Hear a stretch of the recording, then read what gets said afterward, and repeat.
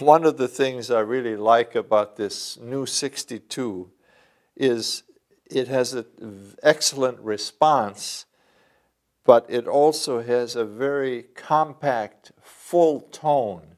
So I know that it's projecting very well. And and the little phrase I just played, I had a very good feeling about that.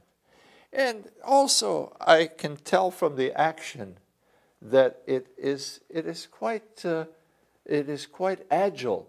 We can play quickly.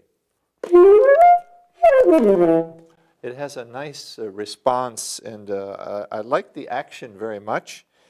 And I already know from the previous 62 that this has an excellent intonation. So I think those are things that are very important for me as a musician, because when I'm playing, I want to have the feeling that I have the command. If I need power,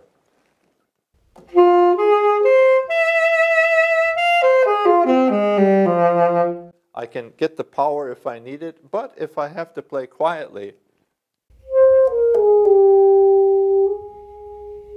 it also enables me to cover everything I need to cover. So it's a great saxophone.